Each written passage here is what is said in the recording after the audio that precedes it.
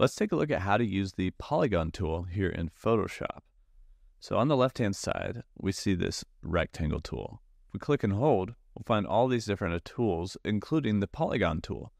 When we click on the Polygon tool and have that selected, in our top toolbar, we can actually choose the sides over here.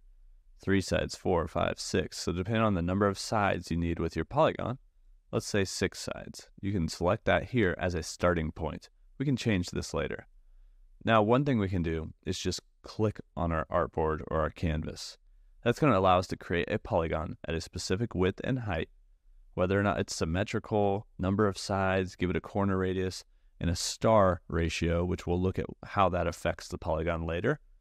And if you create it from the center out, so exactly where you clicked, or will the top right corner be where you, or top left corner be where you clicked. We could hit OK, and it creates a polygon. Now, I'm also going to show you that because we selected 6 sides, we can also click and drag to create a polygon. And this will allow us to actually see what we're creating while also holding Shift that will create it proportionally. And we can let go. So that's not skewed at all or anything. So what's really important here is on the right-hand side in the Properties panel, if we have this polygon shape layer selected, we can adjust some of the properties.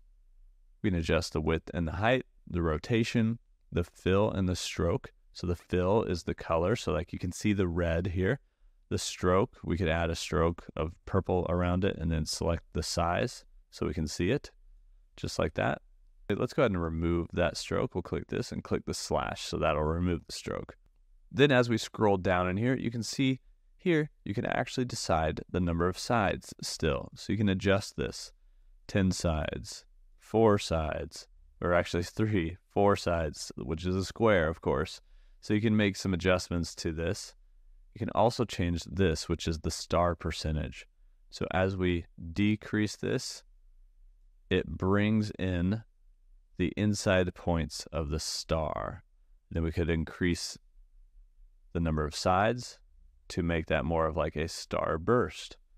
So with all these options here, you can really tweak what this looks like. You also have corner radius, which we can increase as well.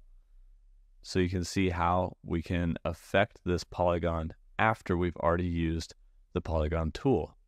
Now, if you like what that looks like, but it maybe seems a little bit skewed for you, you can actually look at all your settings here and say, okay, this is 11 sides, 89%.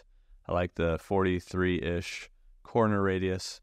I could grab my Polygon tool again, come up here to the top and look for all those elements.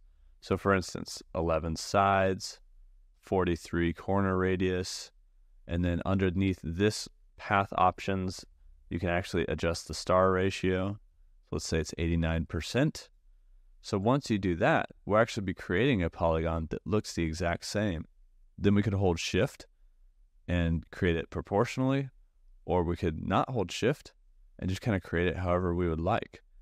So if we'd like creating this polygon as like a badge icon or something, we could do that as well and really quickly use this Polygon tool to create some very different looking shapes.